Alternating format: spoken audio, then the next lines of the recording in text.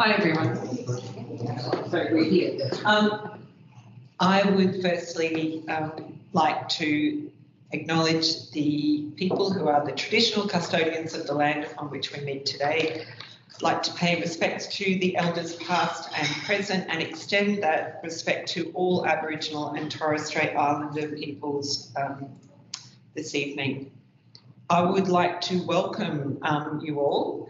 We have a group of wonderful repair people here in the room here at South Bank in Brisbane, and I know that we have a lot of people online joining us online, so I thank you very much.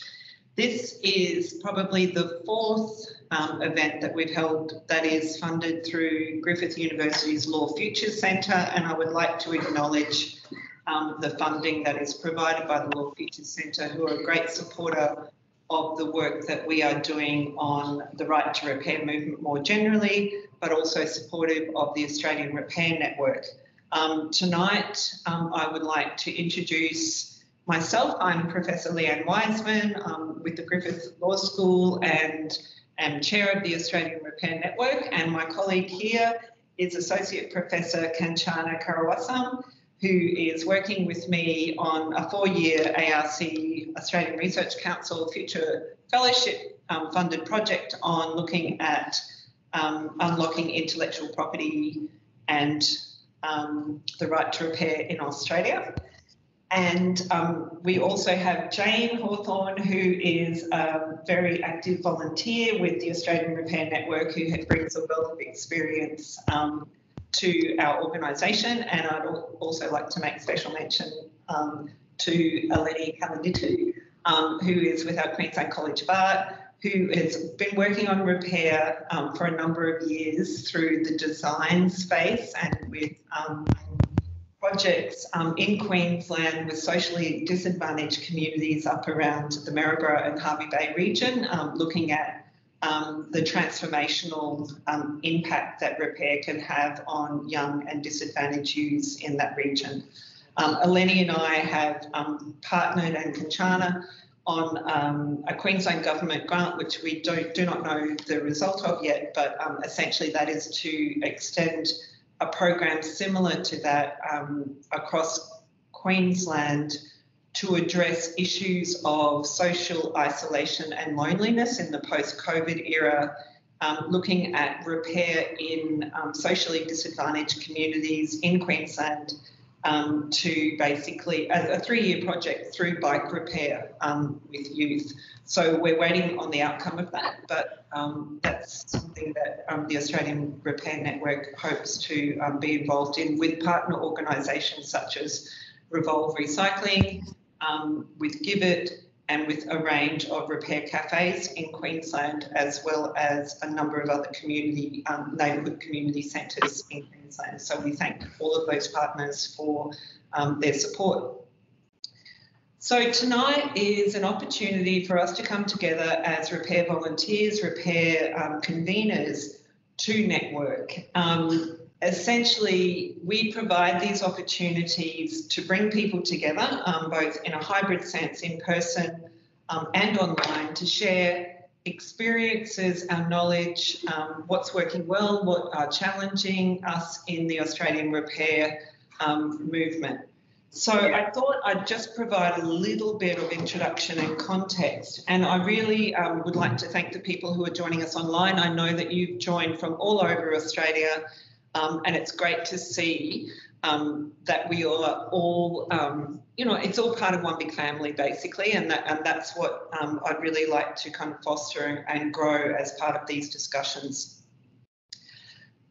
Just to start, to step back a little bit from the work that we all do in the Repair Cafe movement is to remind ourselves some of the kind of higher order or the broader global movements that are supporting the work that we are doing. You would know that in 2015, United Nations and set out the 17 Sustainable Development Goals, and they are here.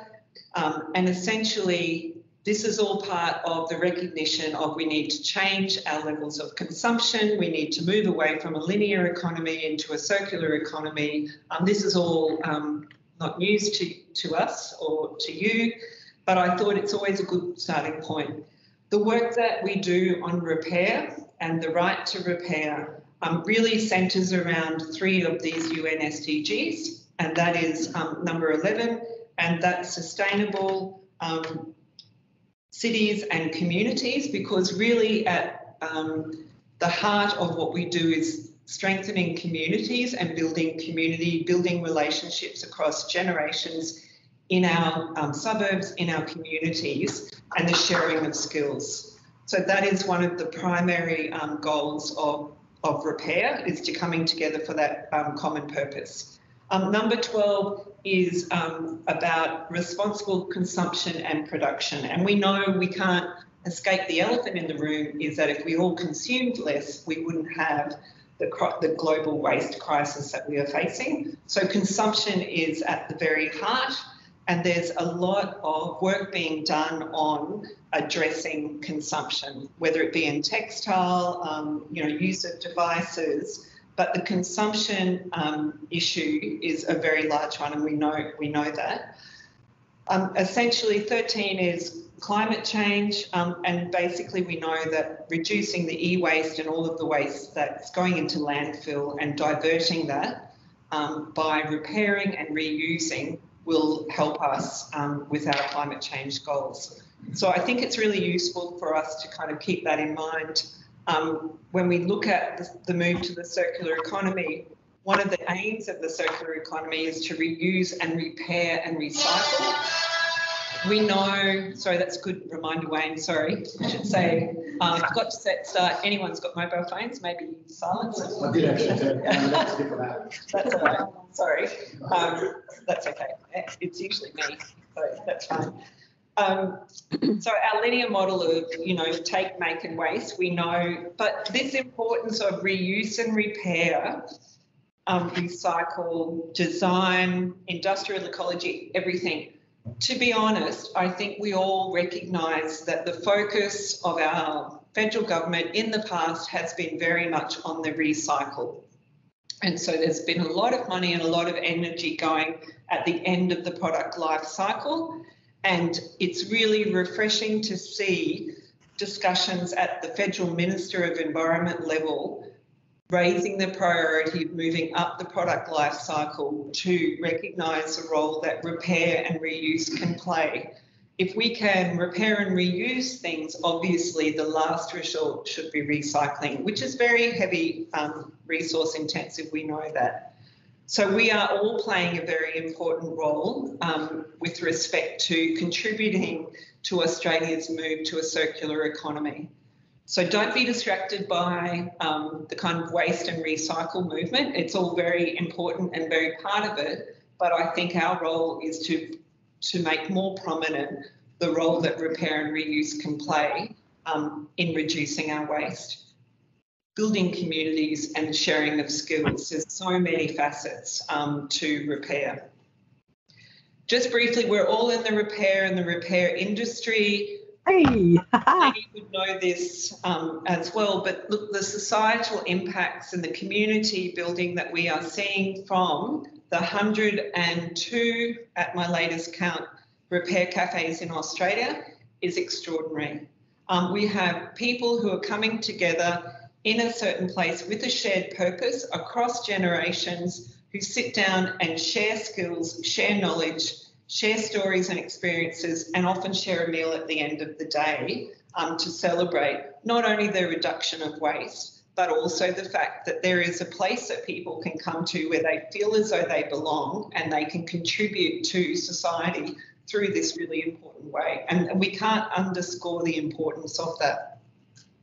So the societal impacts, the skill sharing, the issues of training, making sure that we are training repairers in the right skills that we have. We're talking with TAFE and VET about the programs that are being offered through different industries. Are we training enough refrigerator mechanics, car mechanics, people who can fix things, basically? But that equity and social equity and digital inclusion argument of promoting a really strong secondary market. And what we're saying is not everyone can afford to buy new. whether it be a new car, a new device, a new piece of a new electric wheelchair, for example. There is a very important role that repair and reuse can play in creating a secondary market that opens those products to a whole range of people who would otherwise not be able to afford them. So what I think is really refreshing is we've taken a lead from University of Queensland Repair Cafe, and Sheena, if you're online, thank you. You've been a great mentor to us at UQ. But at Griffith University, we have started a program of Griffith Repair Cafe on campus. In first semester this year, we offered one at Nathan campus on the 22nd of March. On the 17th of April, we came to South Bank campus.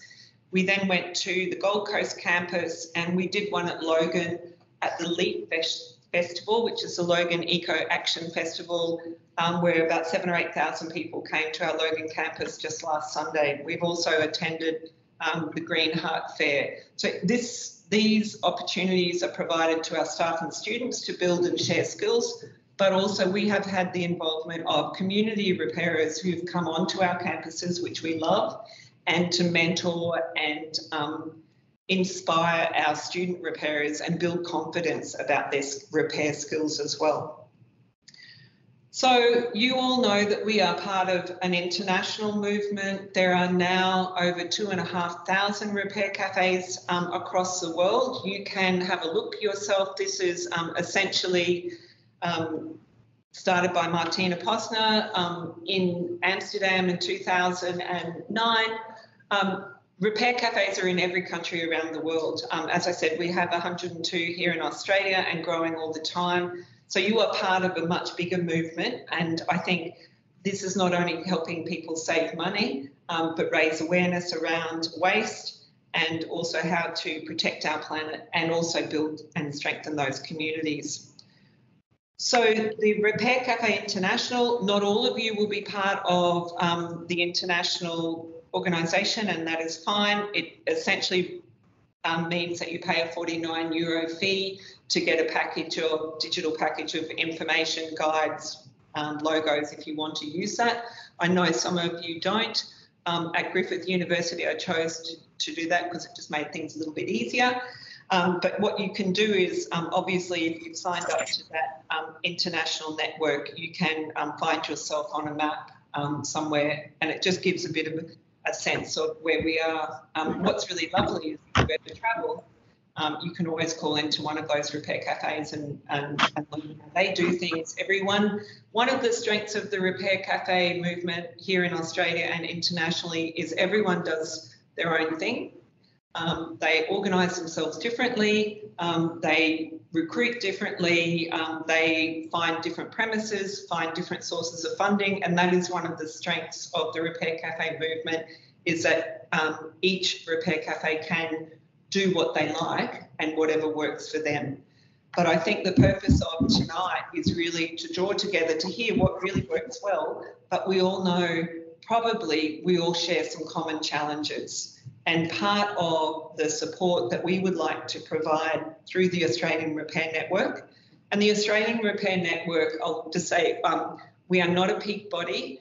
We're essentially a research hub at Griffith University. So we are here to provide information and support to repair cafes if you want it, to provide opportunities to network, and so that you can grow your own repair communities in your local area or in your states. And hopefully one day we might be able to join all those states together and get a national movement. And it might be the case that someone wants to become a national Australian Repair Cafe convener. That would be fantastic once we have the funding, I must add.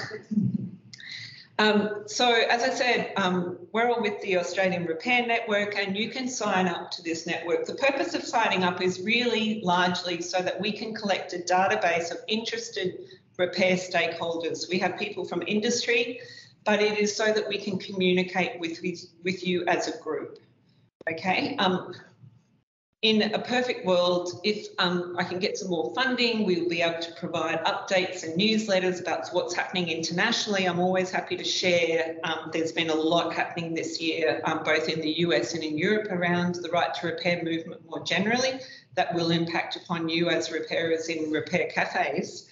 But essentially, that is what we're doing. We'll be holding an Australian Repair Summit, our third one in Canberra, on Friday, the 11th of August. Again, we hold it in Canberra at the National Library so that we can encourage our politicians, essentially, and our regulators to come along and drop by if they can to make it easier to them.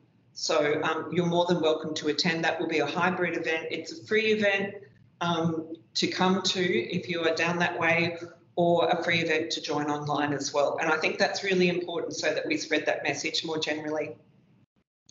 So updates on repair cafes in Australia. Just quickly, I just wanted to say, I think congratulations to everyone. I think we keep growing. In Queensland, we now have our 14th opening in Southeast Queensland. Beenleigh is the latest one, who is looking to open essentially once they get a base of volunteers. You can, and I'll just show you on our website if I can. You can bear with me if the link works. What's that? Could be interesting. Oh yes, here we go. So there's information about our summit. But if you go down, this is. Oh, it's not on the screen. You can see it. We don't. Oh. Just share screen. Yeah, sharing. Okay, don't worry.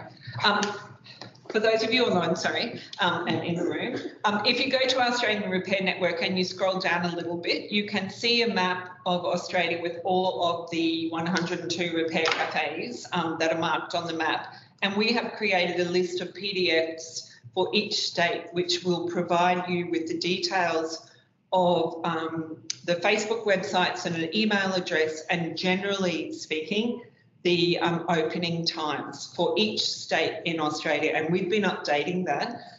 For those of you who are in Western Australia, South Australia, Canberra, ACT, sorry, Victoria, New South Wales, Northern Territory, you should have received an email, or your convener should have received an email. We are in the process of trying to update all of that information. Karen Ellis, who is Mended Australia with her husband Danny Ellis, I think, who are online. Thank you, Karen. She has done the map for us.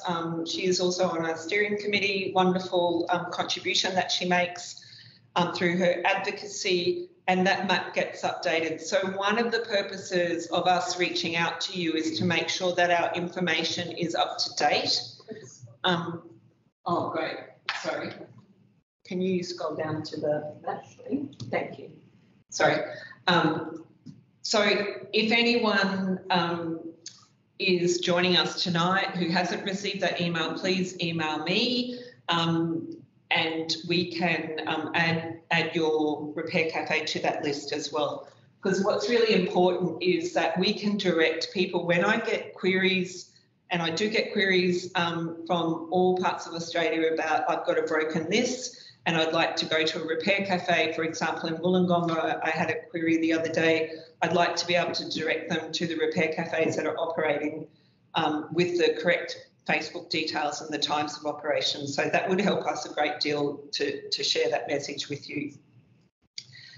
So essentially, what I thought now, we've got people online, we have people in the room. I'm going to give everyone essentially 2 minutes to introduce yourselves, because I'm really mindful of the time that we have, because I'd really like to open it to discussion.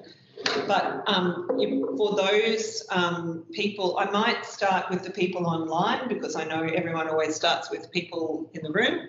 So I would ask, perhaps, if we go around the screen as far as I'm looking at it, I might just start with David. David Painter, I know you're there from the Gold Coast Tool Library. Yes, hello everybody. It's nice to join in. Would you like to introduce yourself, David? That would be great. And just tell us, that'd be great. Yes, I'm the founder of the Gold Coast Tool Library. We also have been running Repair Cafe events. Haven't run some for a little while, but we definitely intend to run more as soon as we can secure some more volunteers in that space. Thank you very much. Thank you, David. Going around the screen, Charlie, are you able to introduce Moonee Valley? Hi, Charlie. Hi there. Yeah, from Moonee Valley Repair Cafe. We've been running a repair cafe for three years, I think now, in Moonee Valley. It's been pretty successful. It's part of a few other. Sorry, there's a good echo. So yeah, part of Moonee Valley Sustainability, where we run all sorts of things in conjunction with that on the day of our repair cafe. It's been going well. Thanks. Thanks, Charlie. Deb, are you there? Can you hear me? Thank you. Can you hear me? Yes, yes. My name is Deb Stevenson. I'm from the Eurobodalla Repair Cafe. Jodie Warren's also here. She's from the Eurobodalla Repair Cafe. We've been going for 3 years post the bushfires, and we run on Friday mornings for 3 hours. We have quite a lot of volunteers. We've been quite successful. We've been auspiced by the South Coast Health and Sustainability Alliance, which is a non-for-profit in the Eurobodalla that does some amazing work, mainly with renewables and they've been really, and sustainable development. They've been really supportive of us. We also we've attracted some funding from our Commonwealth MP. She's helped us, Fiona Phillips. And we also attract quite a bit of money in donations because people really appreciate what we do. We have teams of sewers, electrical people, people that glue. We have support from the local bike shop who's given us a bike stand and some bike tools plus some training. And we're working with some other organisations in the Eurobodalla to try and keep things out of landfill. Thank you, Deb. That's really useful. Thank you very much for coming along tonight. I've got a volunteer. I'm going to go across the screen. Would you like to introduce yourself? Hi. I think that might be me, Leanne. Thank you.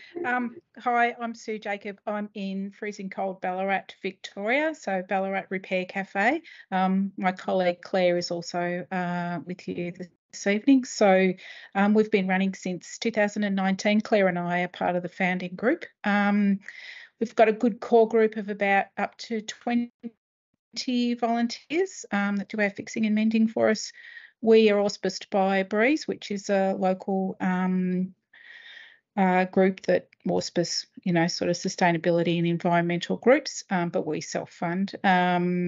We run on the last Saturday of every month in the afternoon at a local campus. Thank you. Thank you. Thank you very much, and thank you for joining us tonight from freezing Ballarat. We have Claire. Next. Claire O'Connor, are you there? That's me, and I'm the other half of Freezing Ballarat Community. So I think Sue's probably covered most of what we, most of our introduction, but I would say we do have, I'm kind of looking forward to some of the discussion tonight. I think there's probably some issues that we deal with that probably most other cafes deal with as well. Great, thank you very much. Karen, welcome Karen. You're next up. Are you able to join us? I hope so. Hello. Am I coming through? Yes, I think you are. Oh, good. Hello. I've got a bit of a background noise here. It's Karen Ellis. I'm co-founder of Mended Australia with my husband, Danny Ellis. we are self-funded and have been working in the repair cafe space since about or just before 2012. We're avid repairers ourselves. Sorry, we just can't see you. Are you able to turn your camera on? It might be. Yeah, I did turn it on. Oh, okay. That's okay. No. My technician, Danny's not doing a good job here, Leanne. That's okay. That's all right. Sorry to interrupt you. No, keep going. Sorry. So Danny and I have been to Moonee Valley Repair Cafe, and we've been to Ballarat Repair Cafe, and probably a number of other repair cafes of the people here tonight. And lately, in 2023, we've decided to not travel around as much, and we are at Wyndham Repair Cafe this year, supporting them. They're a smaller repair cafe. And most of our work these days is concentrated on our advocacy and activism for the right to repair, and of course my role, which is separate to Mended Australia, on the Australian Repair Network Steering Committee. So it's exciting times, and we're thrilled to be involved in all the new developments that are happening in relation to the repair and right to repair. Thanks, Leanne. Thanks, Karen. Next we have Gabrielle. Hi, thank you. I'm Gabrielle from Lake Macquarie Repair It. We started in 2018.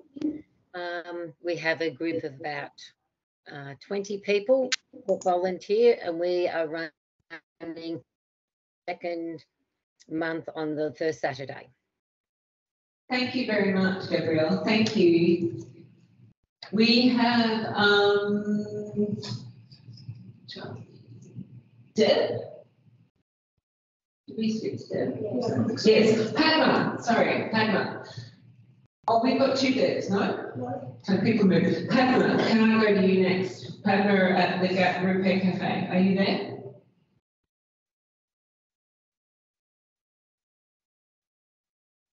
On. Yeah. Hi. Hi. We can't see you. I can only hear you. Sorry, can you camera off? Camera's on, but it's just a black screen. So. Okay. But we can hear you, Padma. That's okay. Okay, that's all right. So now that's okay. Thanks. We are. I think Aaron is also online. So Aaron and I and another few people who are the co-founders of the Repair Cafe in the Gap. And we have been in operation for about a year. And we're fortunate to have Leanne, you there last few months ago to come and visit us. We have been, it's been growing. We have got a very group of very dedicated volunteers. We were able to get some funding from local philanthropists who was able to support us to get our insurance going in the first instance. We've been able to get funding or support, in-kind support from our local Bunnings. Most recently, we have also been we've been successful in getting the Stronger Communities grant from the federal government. So that is going to help us get a few of the items like the test and tag machines and so on. Sorry. That's great, Padma. Well done. So we're doing reasonably well, and an issue that we would like to raise maybe later on would be the question of insurance. Currently, we are we have actually moved venues to the Girl Guides, and our rent does cover the insurance cover that the Girl Guides provide. But that is something that we do need to look at what the insurance is and the types of insurance that we need to have.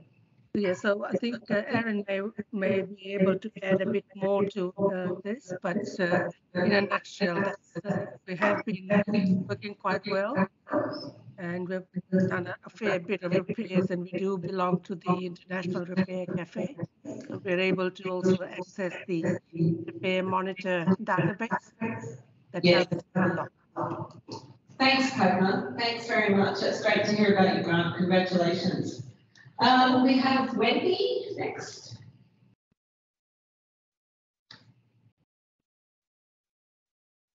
Wendy, are you there? Yes. Hi. Hi. Sorry, I'm just trying to turn my camera, but it's not working. That's okay. Yeah, I'm from Repair Cafe in WA. We started nearly 5 years ago. We started with about 12 volunteers, and now we have about 30 in our team, of which 22, 24 turn up at our sessions, depending on who's away. We run second Saturday of the month for 2 hours in the morning. And we're fortunate in that we started in a community house and later moved next door to the Guide Hall when we needed a bigger venue. And through them, we have insurance cover, so that's been very helpful. We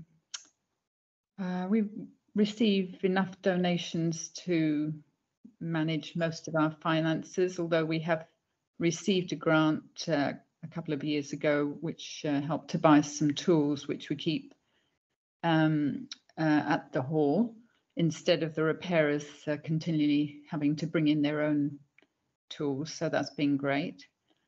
I think a couple of other members of our team are on here, and they might like to add something later.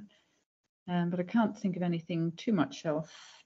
No, that's great. Thank you very much. Thank you. And it's great that there's more than one person from Repair Cafes, I think, coming along tonight. It's great. We run these events so that we can kind of reach out and connect with Repair Cafes all over Australia. So I really thank you for joining us. That would be great. Claire. Are you there? The reason, sorry, everyone's moving around in the list, so it's a bit challenging. Oh, Claire, sorry, I'm sorry to you, Claire, sorry. Yeah. Sorry about that. Sorry. Sorry, I'll go to Helen. Are you there, Helen? Apologies. Yes, I'm Wendy from Double View Repair Cafe in Western Australia. But Wendy's pretty much said it all. We seem to go from strength to strength, which is great. And just regarding the donations, we were quite low on donations, and we started to ask for donations, and people were more than happy to give them. So it's just a question of asking. People are more than happy to give a couple of gold coins if they've got something repaired for nothing. So we found that worked well for us. But I think pretty much Wendy covered everything else. And I might just do a shout out. We know that insurance is a problem for everyone, and that's one of the things we'd like to talk about tonight. So, and Queensland, I'll just put it out there, Queensland has a particular problem around electrical repair because our Queensland government is back in the dark ages and we need to have licensed electricians. That's the other big thing that we'll talk about tonight, but that only relates to Queensland, but I know that all repair cafes have challenges around insurance, so I'd like to devote some time to that later. Thank you very much. Christopher, are you there? Can we just get you to turn your camera off, please? Thank you.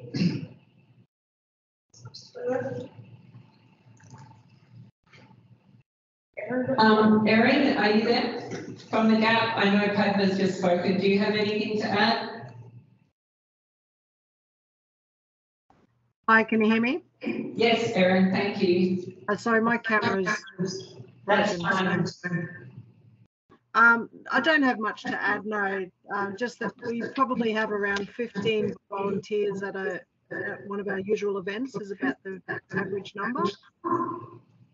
We get lots of good donations from most people who come along, so that keeps us fairly well funded.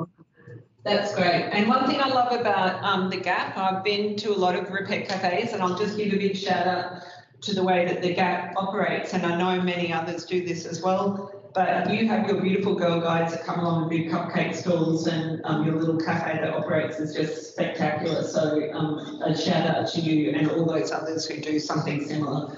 I love that community involvement. Gillian.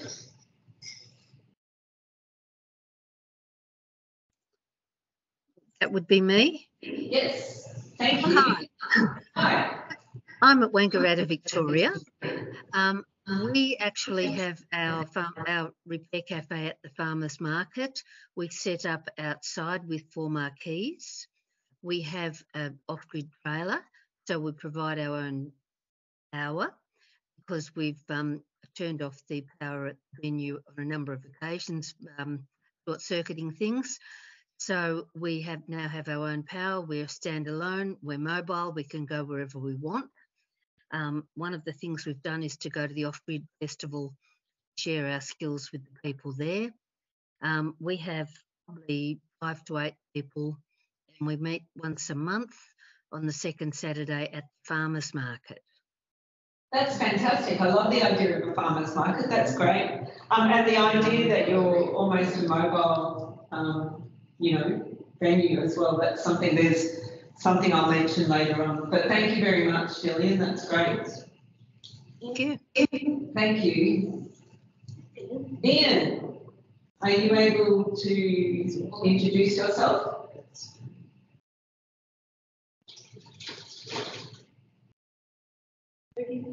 If not, Jodie? Hello. Hi, Jodie. How are you? Good. I don't have a visual. I'm with Deb Stevenson, and I volunteer at the Urbadella Repair Cafe. I'm a new member, and I'm part of the sewing team that repairs clothes, curtains, and all sorts of things. That's fantastic. I love the sewing menus. It's fantastic. Yeah. Thank you. John, would you like to introduce yourself? Yeah. Sorry, just organising the picture. Yeah. John Hillel. I started the St Kilda Repair Cafe in 2017, end of 2017. And we've been running ever since. We have about 35 people on the list of volunteers. That's probably a core group of about 10 or 12 who come regularly. We also do outreach programs to things like Zero Waste Festival and other things of various kinds.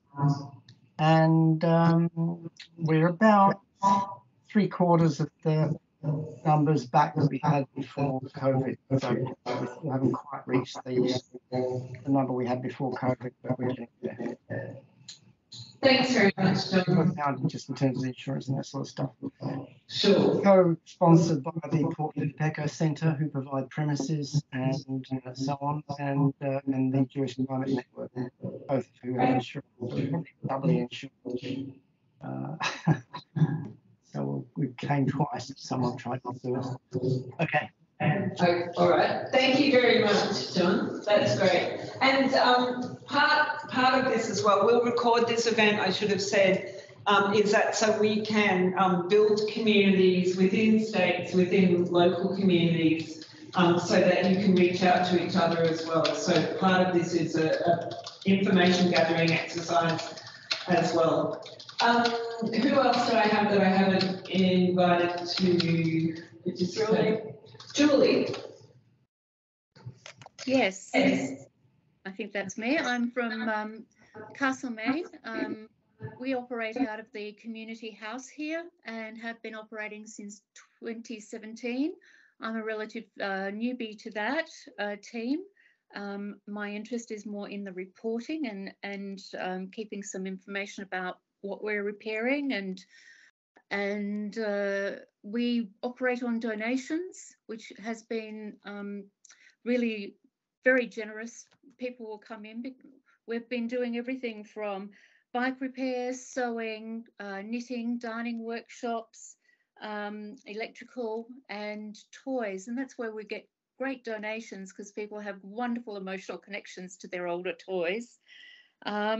It's, gosh, about 15 regular repairers in our group, always ebbing and flowing a little. And the comment we most get, going back to one of your earlier comments, is what a wonderful sense of community and how enjoyable the Repair Cafe is. Thank you. Thank you very much. It's something that I hear at whatever Repair Cafe I go to around the country, and even the ones I've visited overseas. It's that sense of community and shared purpose of people coming together, which is wonderful. And I think we've got Louise and Sandy, and that might be everyone there, and then we'll turn to the room. Louise, are you there? If not, Sandy. That's okay. Oh, Sandy, sorry. Oh. I'm here. Can you see? Oh, yes, Sandy. Hey. And Louise too. Sorry, Sandy, I'll ask you to go first and then Louise. Sorry. That's okay. Keep your camera on. That's fine. I'm with Wendy and Helen from WAW. I only want to add perhaps that I've been putting all the data into your lovely website, and I think we've already found it useful because we can already see what we're repairing the most, the things that are going wrong, all those sorts of little things that you probably wouldn't pick up day to day. So I'm really pleased that you got about this. Thanks very much. Thank you, Sandy. And for those of you who may not have participated, on the Australian Repair Network website, we did run a specific online workshop around gathering of repair data, and we invited the Restart Project, which is Ugo and James, to actually run that for us about using the Repair Monitor, because there is a global collection of repair data, and that really helps us talk to the regulators, policymakers and government to provide some stats around what is being repaired, what is breaking most often, and how difficult things are to repair. So that data collection exercise is a really important one, and we really are grateful. We know it takes time, we know it's a bit of a hassle for the organisers and the repairers themselves to fill out those forms, but there is a greater purpose, and it's actually doing this really well. Sorry, last person would be Louise. Hello. Hi. Hi. I'm Louise Jones from the Brisbane Bayside Repair Cafe, and we operate the second Saturday normally if the place allows us to be there. We have about 15 dedicated volunteers. We are self-funded by donations at the moment. I'm also a coordinator for Winner Manly Boomerang Bags, so we're able to use the sewing machines from the Boomerang Bag Group, and some of the ladies from the Boomerang Bag Group do the repairs there. And we've been going for 2 years, our second year. And about the donations, when people come back to bring their form back in after everything's been fixed, and we ask them, are they happy it's fixed? They say yes. And we say, well, can you write something lovely on the form for us, please? And if you'd like to make a donation, we'd be very happy. And that's how we get donations. That's excellent, Louise. Thank you very much. And you also have the great kitchen there that another organisation offers, the best jam, scones and jam. Oh yes. Oh, and I should say, Leanne, that the Waterloo Bay Leisure Centre, we're their charity. Yes. At the moment. Okay. So, no insurance needed. Thank you. No, thanks very much, Louise. Thanks for joining in. And in the room here, we have half a dozen people, so we won't take too long of your time, but Wayne, I'll just hand over to you quickly to introduce yourself. Hi, my name is Wayne Matthew. I am a volunteer and also on the committee of the Sandgate and the Redcliffe Repair Cafe. Thankfully, I don't have to do too much. Liz does most of the hard work. So a couple of years, I think both of them running a little bit longer than that. Yeah, it's great to just be involved with both of them, but they're both sort of within driving distance for me. We're actually, Sandgate is auspiced by the Sandgate Sandbag community centre at Sandgate. Yeah. Yes. So they help us with the venue, and they've got a great kitchen and so forth. Same with most of the other cafes. We run on donations, and we've actually got some testing equipment that we share amongst a few different repair cafes, once again, organised by Les. So it saves us from having to spend hundreds or thousands of dollars on equipment for each cafe. We get the benefit of sharing it around, because generally we're not all working on the same weekend. No, and that's one of the things I think in each state in Australia that it's a similar operation, that the repair cafes have coordinated their opening times so that there's almost one running every Saturday morning, for example. Some run on Sunday, but that enables that sharing of resources, which is so important. Thanks, Wayne. And Brooke. Hi, my name's Brooke. I'm from Repair Cafe Wollongabba, and we're one of the repair cafes that benefits from the devices from Sandgate and Redcliffe. So thank you. And Roger Legend. And Roger, yes, yeah. Yeah, so we run out of a venue for free, which is Reverse Garbage Queensland, which has similar sustainability sort of initiatives. Thanks, Brooke. Hi, I'm Michael. I'm also with Repair Cafe Wollongabba, and we're all auspiced by a Community Initiatives and Resources Association, just a local group, but otherwise, yes, we're entirely donations. Yeah, I'm John. I'm from Repair Cafe The Grove. We've been going for just over a year, I think. About the same as everyone else, about 20 regular volunteers doing various things. Probably the most important one is the one behind the front desk, which nobody can get past her without making a donation. So she's very skilled, and it works well. The big thing that I guess I'd like to do better, and haven't worked out how yet, is to capture the kind of data that we could usefully load onto the repair monitor. Yes. I keep trying to get it, but very hard to get things like make and model and all that kind of stuff actually reliably captured. So that's the sort of lead, cutting into what we're doing at the moment. Trying to get a volunteer dedicated to doing that job.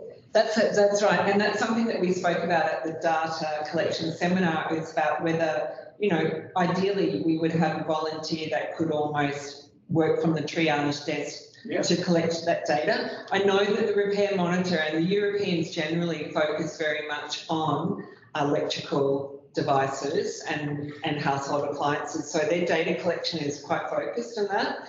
So, for example, at our Griffith Uni Repair Cafe, I've adapted that a little bit because we have a lot of jewellery repair, mending, and I would like to collect that data as well. So I've actually separated off the electrical information about model and serial number, because a lot of the appliances we see are, too old to even determine what they are. So any collection of data is useful, so don't stress too much if you can't get that exact information.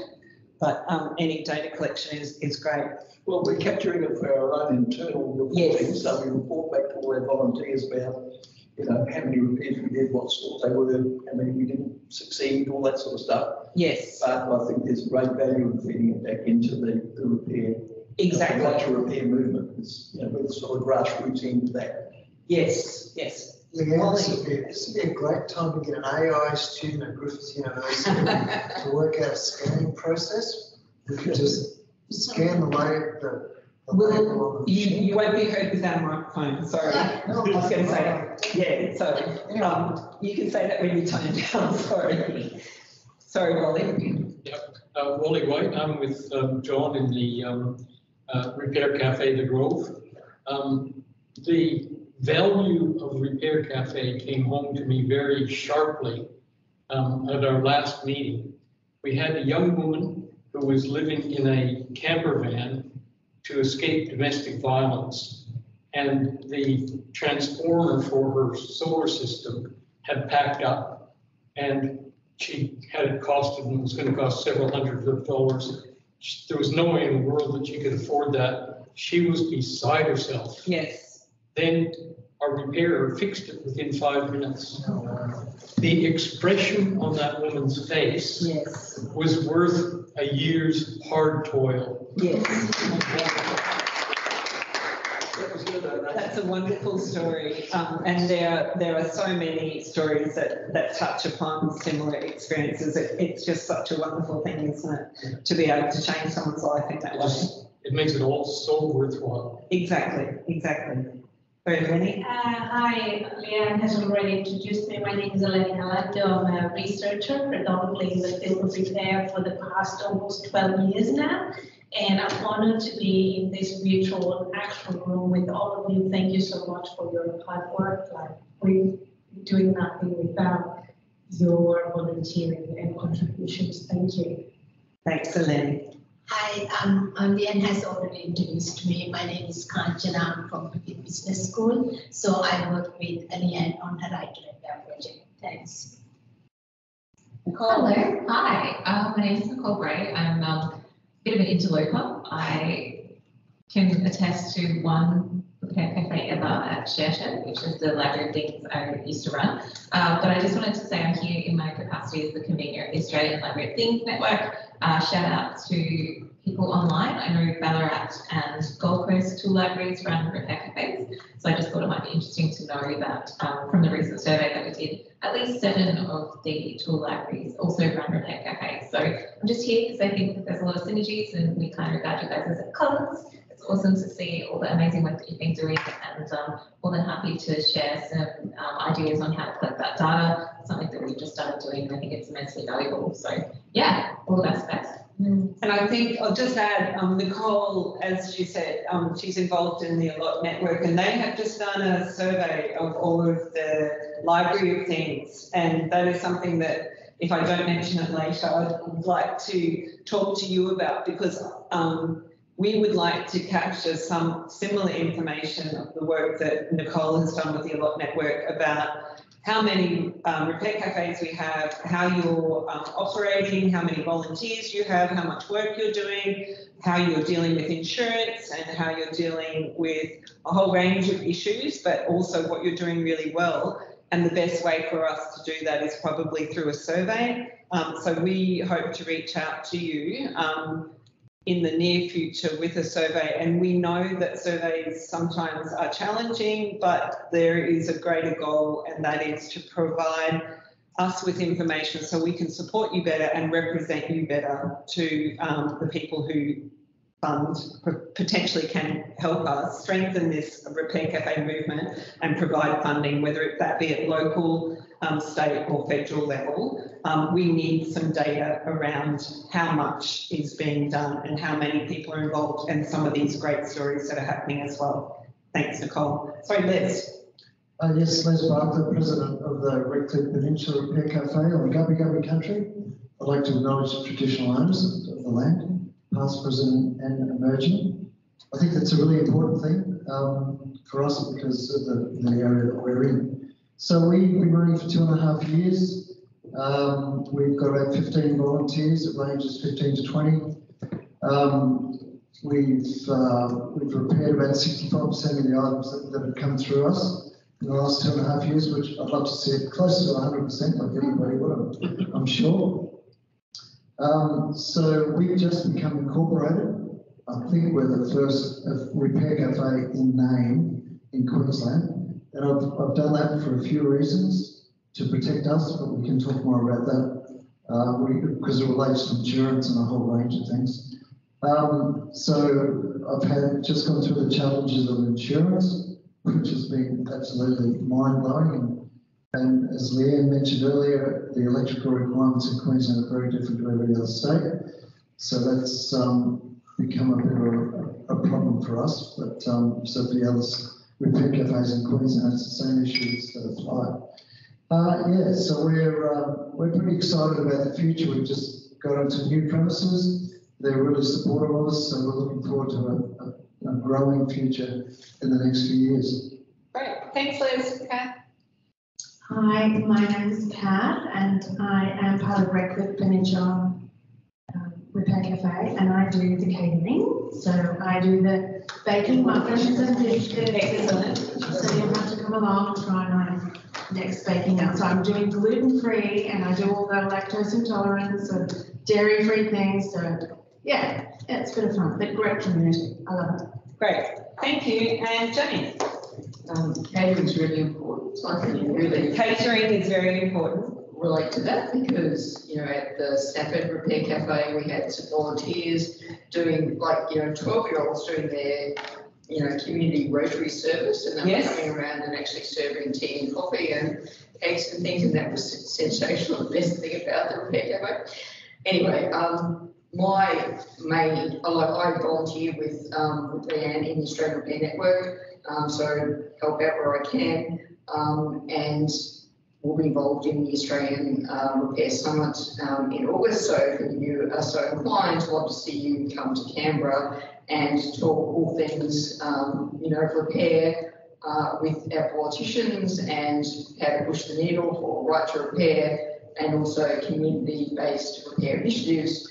But to be honest, my main passion really is about community-based repair and trying to really accelerate and scale the movement.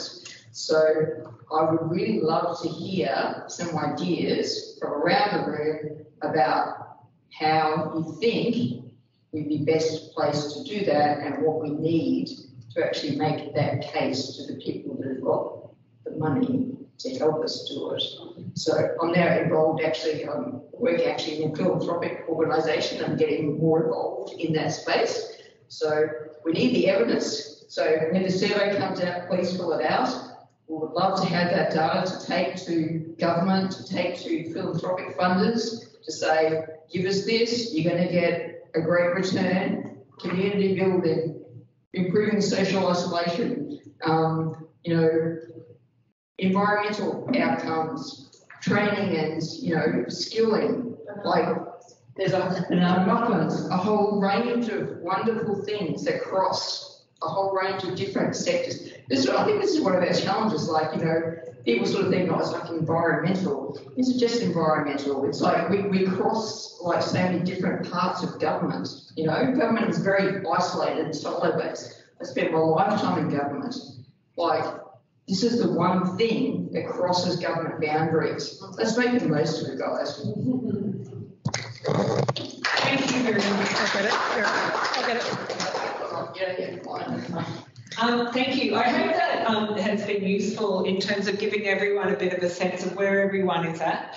As you will get a sense, one of the strengths of the community repair grassroots movement that we have in repair cafes is that we are all different, and everyone does, gets access to funding differently and has different arrangements in their own repair cafes. And I think that's one of our strengths, is that you know your own communities. You may have connections in those communities with local organisations that you can partner with, or with local council, or with your state governments. Some state governments are better than others. My plan at the Australian Repair Summit, and I'll put it out there because I'm hoping to Shane, I'll put it out to everyone from other states. If you have any contact with your environment ministers, but just to share some insights from Queensland. The Queensland government has released an e-products action plan where it's a 10-year plan from 2023 to 2033, looking at ways we can address the waste and e-products.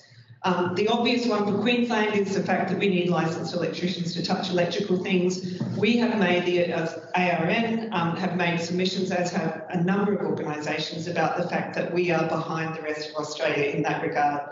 That is being addressed with our state government. The ACCC, as I understand, is also looking at this issue at a broader level.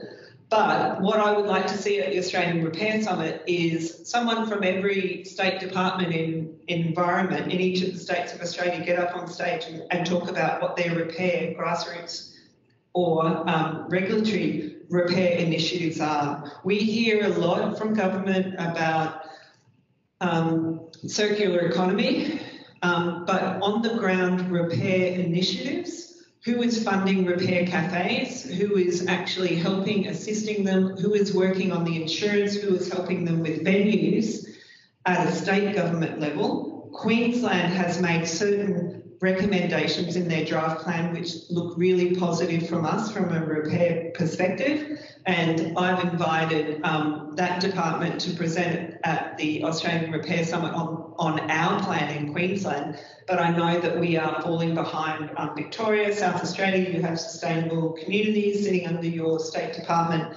All of those any state initiatives that anyone knows of, if you can share them with me, because I'd really like to have an Australian showcase of what state governments are doing. We know what's happening at local councils around waste and recycle and reuse, but state governments have a role to play here as well. So that's just a call out to everyone in the room, but also online. If you have any knowledge of state initiatives, I'd love to hear from it, because I'd love to give the states the opportunity and the territories to shine about that. So let's talk about generally things that are doing well, things that are going well for you in repair cafes.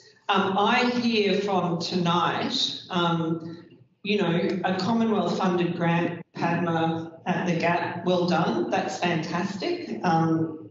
That's really great. We know that a lot of repair cafes in other states have got funding from their state governments or from community funds at the local government level.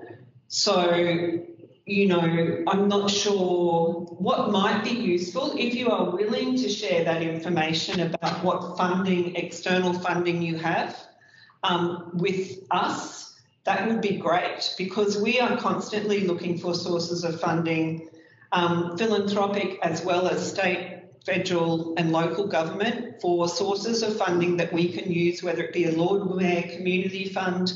A lot of the funding that's available to repair cafes is often not for staffing. It is for kind of one-offs. You can get aprons made, for example. You can use it to host an event, or you can use funding for certain purposes, but to have a convener role funded is a really big challenge under a lot of the way programs are funding. So funding is something, if we can't share it in the room, I'm happy to open up about funding, different sources of funding, how you get that funding. Donations are fantastic. They do really well. I think people are doing great if you can run on donations. We know everyone's giving their time, but it would help. I personally went to Bunnings and got a donation of tools for the Griffith University repair cafes, and they were really generous. And I know some repair cafes use that, partnerships with local businesses to get access to resources and funding or whatever. But I might just give 5-10 minutes. Are there any kind of, from what you've heard tonight, is it worth sharing our experiences around getting access to funding and some unique or interesting or ways that you think might be able to be shared amongst other repair cafes? Les? I think that's a really good question you've asked about funding. Can I answer that? Whether it's recurrent, whether it's, I'll get the wrong word, whether it's ongoing funding annually or whether it's one-off. I think that's really important. Yep. Well, let's just start who's got funding, and then we can say whether you get it again or it's a one-off. So, thank you. You've got your hands up. Gabrielle. Hi. Great. We've managed to secure some funding through the EPA's Too Good to Waste program through our local council. But it took us a while to get there. It took us about 4 years.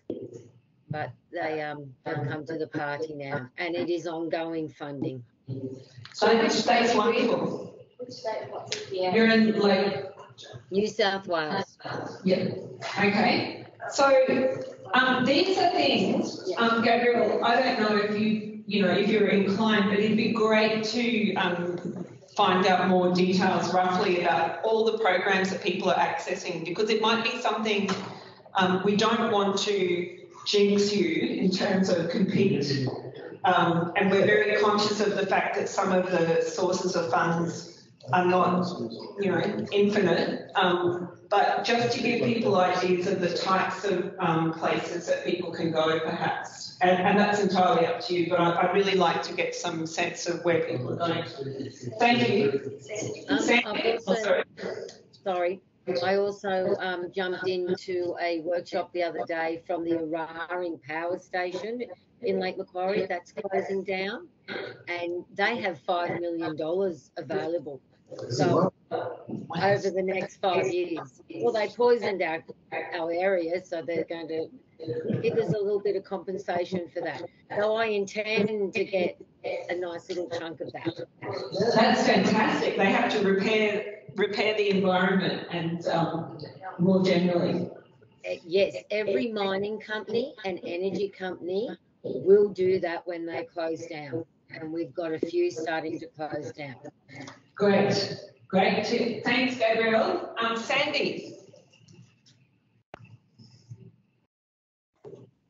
Hi. I'm in WA, and my letter says January 21, so that was when we were accepted a small grant, and it was through our federal member, and it was Stronger Communities program. Great. Because it was small, I think that they pretty much just picked it off. And it wasn't infrastructure, so it was just equipment and disposable glues and things. Yeah, no, that's often the case, but that's good to know as well. And I think some of the kind of those one-off opportunities to get funding can fund the purchase of things like testing and tagging equipment, which is what we were talking about. That can be shared depending on. Also, now that I've done the grant system, it took me about 3 days of paperwork, but now that I've done it, I continually get an update of what grants are coming through. And I think you can apply online for a portal that tells you what grants are coming up, and if your organisation fits into one of those categories, it doesn't do any harm to just fill in the forms and have a go. That's great. Sandy, where are you? Which state are you in? WA, that's fantastic. Thank you very much. That's great to know. Claire. Claire, you have your hand up too? So in Ballarat, we have we've been reasonably successful with our funding. When we initially started, we approached some local businesses like Bunnings and Craft for consumables and tools. But then in 2020, I think we got a community environment grant from the Commonwealth Government because during the period of that grant, it was a grant, we started working more closely with the Ballarat Tool Library, which was starting to come together. We found we didn't need much, so we read our grants, and we're expecting to have to return funds, but very generously said by you. So that was a bit of a bonus. We have also, completely out of the blue, we were approached about 12 months ago by the Victorian branch of the Australian Dating and Equality Association, saying they heard about us and were keen to give us a donation. So that secured us for something for 3 years, which is just and also working with the Tool Library has been really good for us. It's allowed us to share their tools. We do some repairs for them, and they let us use a lot of their tools, which is a far larger range than we would have had just on our own. So yeah, from a various range of sources, we've had funds and sort of sharing of resources. Thank you very much. Is there anyone else? Wendy, sorry. Hi. I just wanted to add to what Sandy was saying just now. We also have been quite fortunate in getting funding from our local council for things like signage. and we applied for funds to cover volunteer thank you celebrations. And just trying to think, we also did tap into Bunnings. And when we have our anniversary celebrations, we always invite local councillors and the local MP, but he doesn't come. But the councillors very often give us a small donation when they attend, in recognition of the fact that we're still going after nearly 5 years now. So those are just some other ideas for small extra sources of funds to supplement the donations. I think I do know that, like you, a number of other repair cafes have reached out to their local politicians, local MPs, local members to come along whenever they celebrate a birthday, and it just helps it raise that awareness. I think one discussion I was having with the local council here is the idea, which I'm quite interested in, is the idea of running a bit of a repair expo for a day in a community where we can invite local repair businesses along and encourage those businesses perhaps to offer up 1 or 2 hours of their time to a repair cafe, to kind of do a pop-up repair cafe, but invite the community along so that we can build a relationship with those repair businesses. Because I know, particularly in the sewing and mending kind of skills area, as I go around Australia and visit more and more repair cafes, I really like the attitude of some of the menders and sewers, and they say, look, we're volunteers, we just don't do zips. And I love that. And they say they take too long, they're too difficult, people don't bring the right zips. And so we just say we don't do zips, we'll do everything else. So I think, there's opportunities there, but they will then refer people to the local dry cleaner or the local repairer alteration. So we can, instead of looking like we're taking business away, we can actually bolster those communities by referring things that we can't repair back to that community. And at the same time, we're strengthening the repair skills in the community, which we know is really kind of vanishing. So that was an idea I was kind of bouncing off with Logan City Council, is how do we introduce the notion of a repair cafe into a new community? We invite the repair businesses to come and give out their cards and be present, be part of the conversation around repair, perhaps volunteer some time, but also they will benefit as well. So there's a give and a take there as well. So I think that's an opportunity as well. So there's lots of opportunity around different funding, whether it be by donation, a gift, a one-off gift, or recurrent funding. Certainly any opportunities that we become aware of, we're happy to share. But those of you who are based in your local council area, in your local areas, communities, in states, are probably best placed to know what's available to you. But sharing that information as much as you're willing is obviously going to strengthen people's opportunities as well. So funding is a great, can be really positive, can be challenging, but also venues. It's really positive to hear most of you and most of the repair cafes that we have in Australia have found a place to operate from. Some people are forced to move around, but what we're seeing in terms of anecdotally is those repair cafes that are able to operate in partnership with or under the kind of or species arrangement with other bigger entities, such as a neighbourhood centre, for example.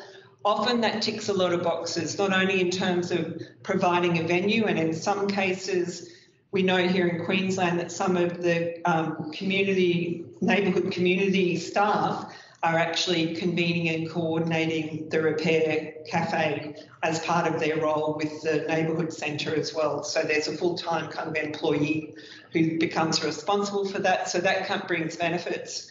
There's benefits with Girl Guides, with Scout Dens, with affiliations with men's sheds as well. So is there anyone in terms of venues?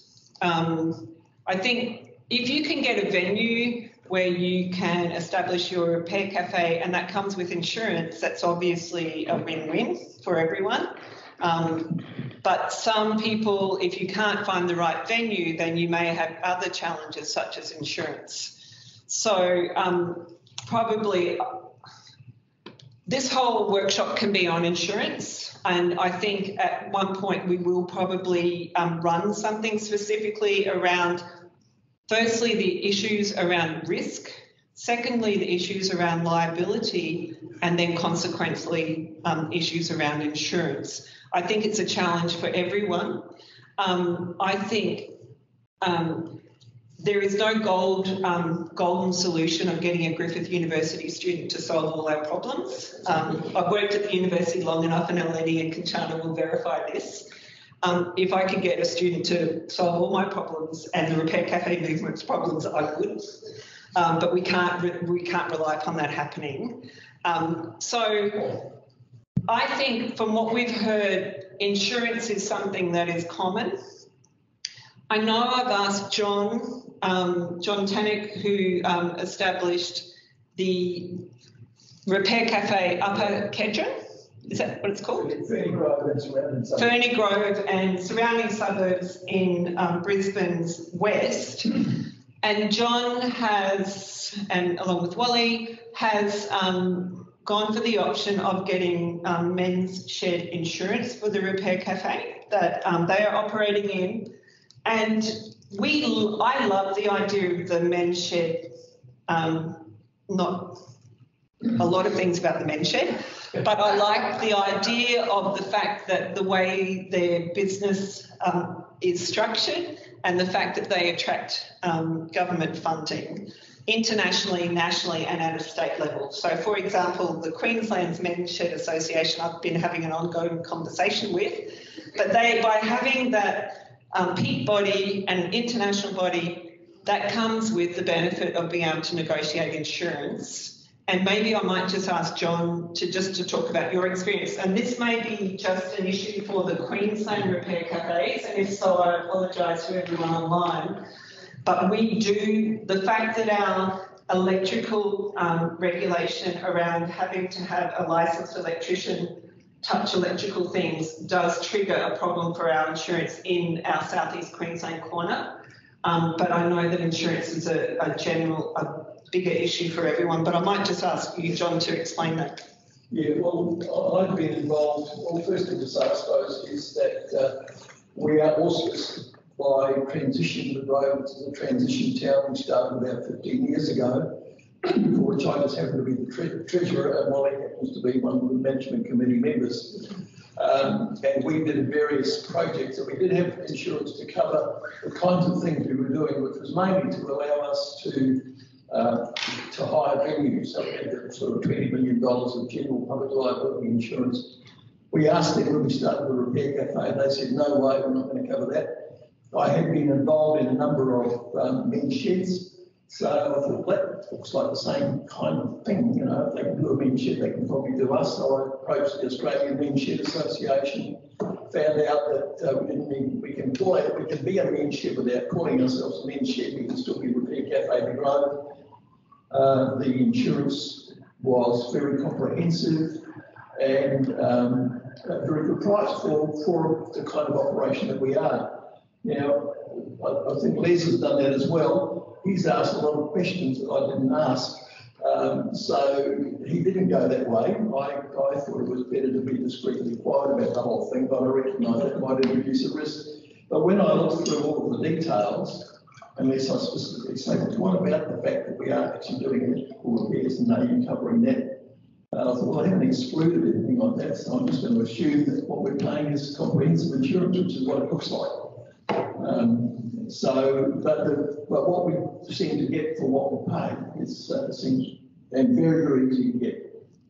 You've got to do it from the 28th of February. We can't sort of roll the year. They have a standard year. It starts on the 28th of February and goes for a year. Thanks, John. Nicole from Library of Things. We know that toy libraries and tool libraries have similar challenges with insurance, and just make Thank you. That's really good to know about 20th of February. As long as it's not the 29th, that would make it really difficult.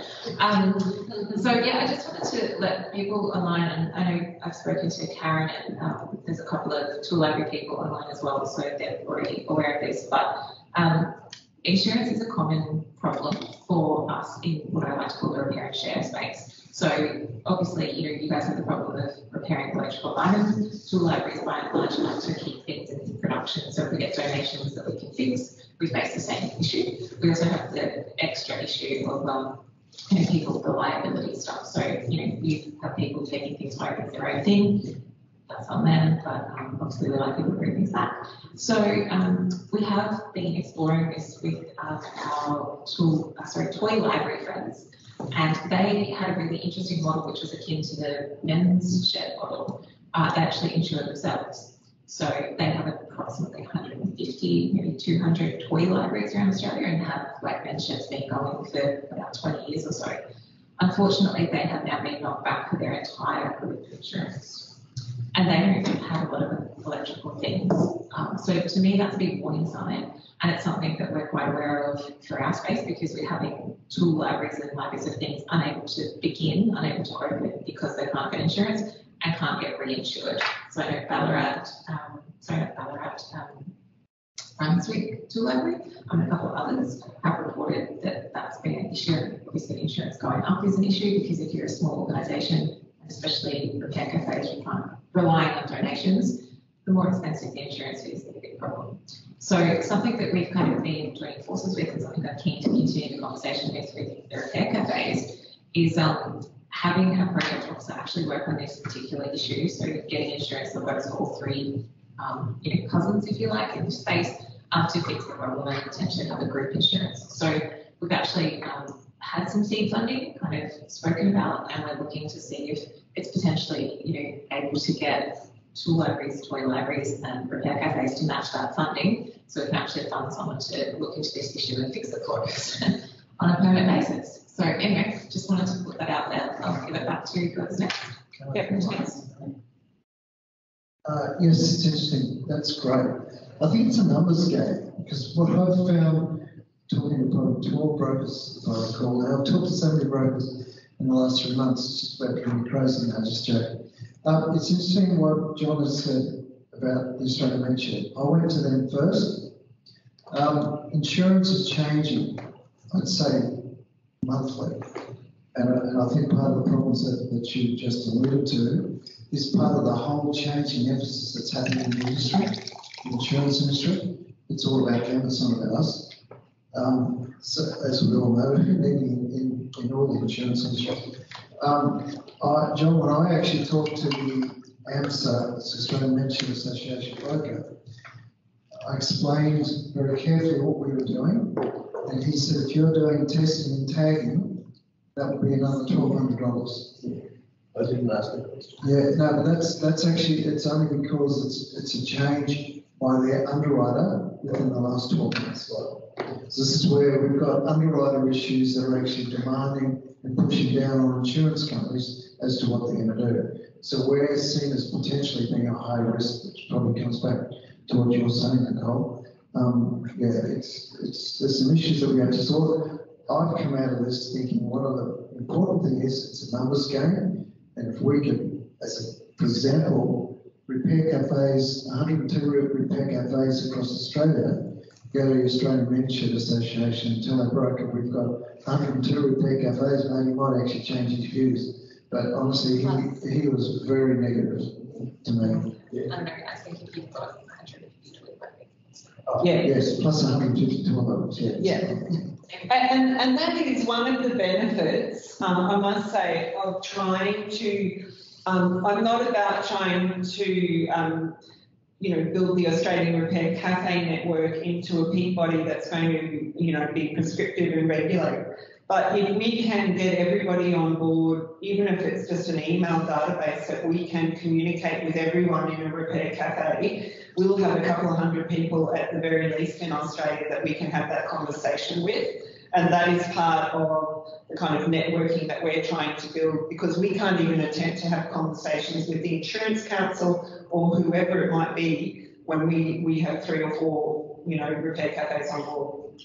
So, if it's a national problem, it would be great. We know it's a particular problem in Queensland. Some states fare better than others. Wendy, I know that you've got your hand up. Sorry. Over to you. Hi. I wanted to just talk about the question of testing and tagging. I didn't hear how much extra that costs in insurance. I've got quite a bit of text message, would you believe? $1,200. Yeah. We have got insurance over and above liability for the electrical work that our electricians do. But we didn't discuss testing and tagging, which we do on certain items if it's needed. So perhaps I better look into that. I think our insurance is through Alliance Australia. That's the only one our broker could find that would cover the electricians. Thanks, Wendy. I think, look, the issue of insurance is a big one, and obviously we need to devote more time than we have tonight. But I do think we need to recognise that there is a relationship between the level of risk and the need for insurance.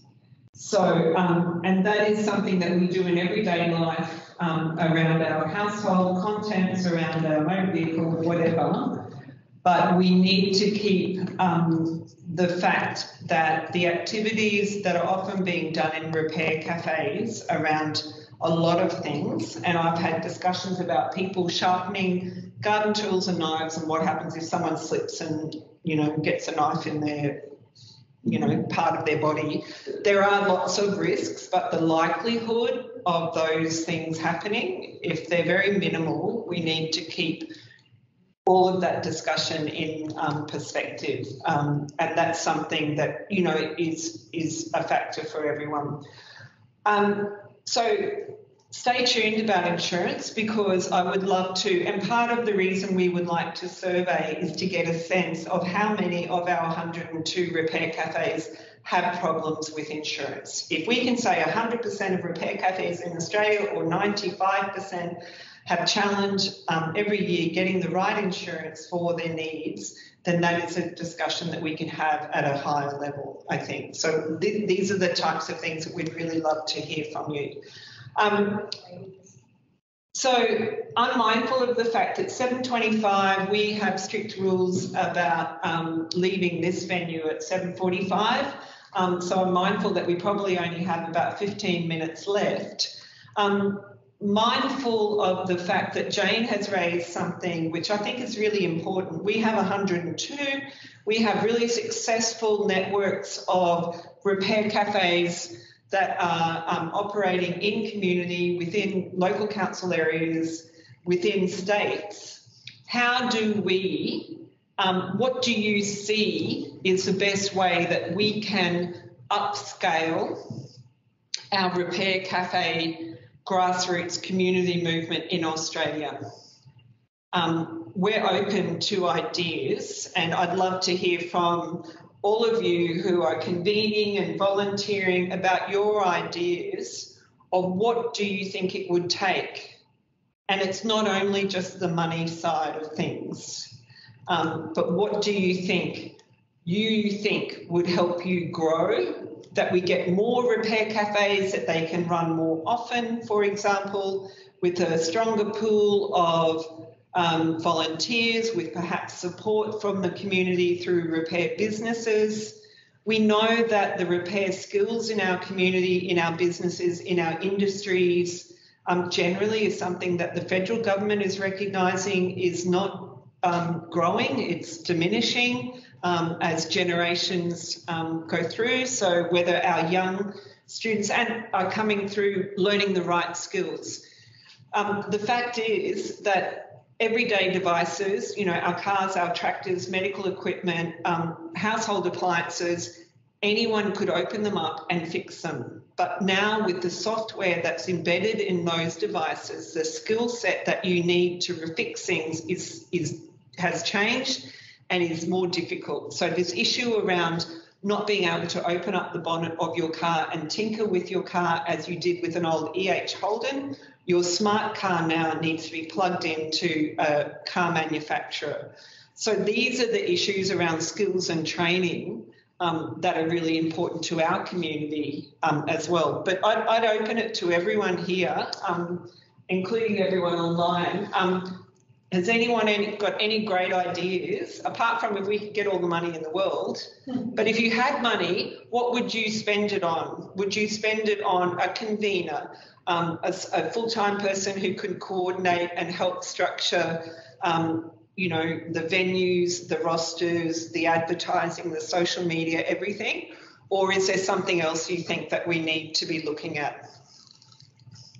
John? Well, I think one of the things that Hang on, I'll get a microphone for you. So it just helps with the recording, that's all. I think one of the things that I notice when I go through the stats afterwards about repair cafes is that we repair a lot of stuff, and one of it's nearly 100% success, except the electrical stuff. Yes. Because, you know, it always comes in, it's got parts that you can't buy them or available anymore, or that little circuit boards that you have no idea of the layout and so on. And if there was some way of sharing some knowledge in that area, then that would have to be getting back to the idea of capturing make and model and parts and all that kind of thing. But some sort of a sharing of successes.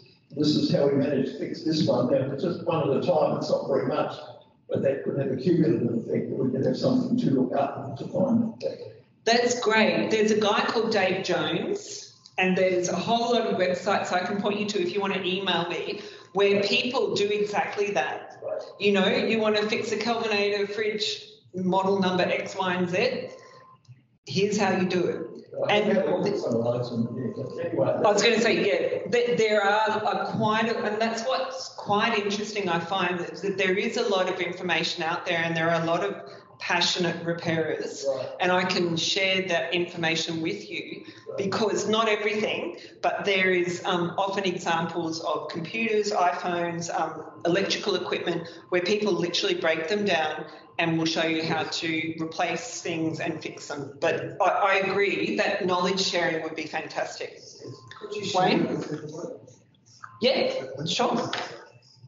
Big punch, I was going to say a couple of the sites. There's a repair preservation group by yes. Lewis in the States. iFixit is a very popular one yes. for Apple products. Yeah, so I was actually going to sort of drop Les again, that if you had all the money in the world, Les is talking about a hub. So if you have a hub in various places that have a space for tool library, mentorship, womenship, repair cafes, anything that's even semi-related that they can share knowledge, share materials and tools and space. Yep. That would be something that I think would be invaluable, you know, to have them dotted around the place.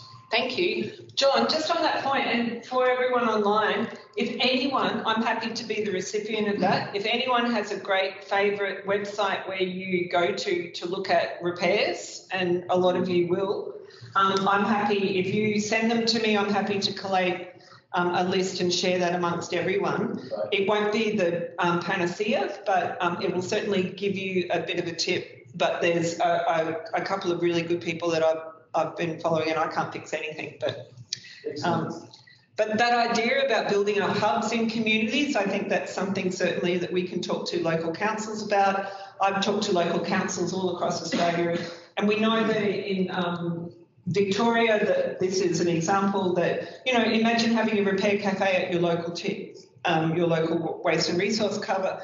We see so many great TVs, electrical goods being thrown out of a booth straight into that big pit that gets compressed. If they could be diverted at that point and checked over by someone as to whether they're working, whether they need fixing, that is at the coalface of where we can save stuff from landfill. I'd love to see something like that.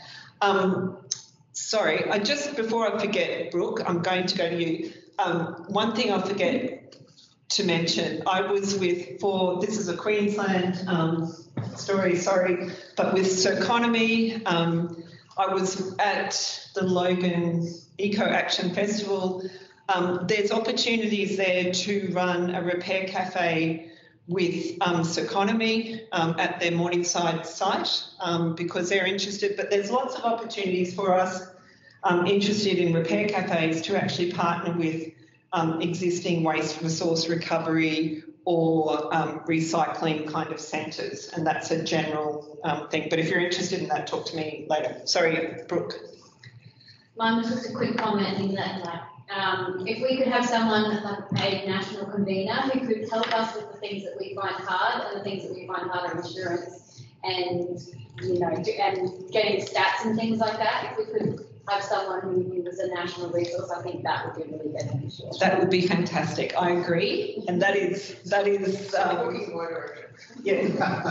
certainly our submission to the Queensland government about e-products was that to support repair and reuse in the Queensland economy, we need to have a Queensland convener, and I'd be happy to repeat that with every state. I think a national kind of position would be great, but I really think it needs to start local. And if you can build up a community like we have in Southeast Queensland, or I know in Victoria and South Australia, many of the states have a good local network in Western Australia. But if you can kind of get together and build that so that we can one day maybe get a state repair cafe convener for each state and territory, and then we could then from that have a national position. I would love to see that because there is common need and really that would be a full-time position as far as I can see. So that is my end goal. And I don't know what's been, but that's exactly the same model that was used for the state bodies that looked after social enterprises. So QSEC started about 10 years ago, and the other states have been very similar in terms of like social enterprise, like peak bodies. The national body came later and after the state bodies. So I think there is benefit in what Leanne's saying, like build locally within your own states first, and then hopefully at some stage in the not too distant future we could then roll that into a national,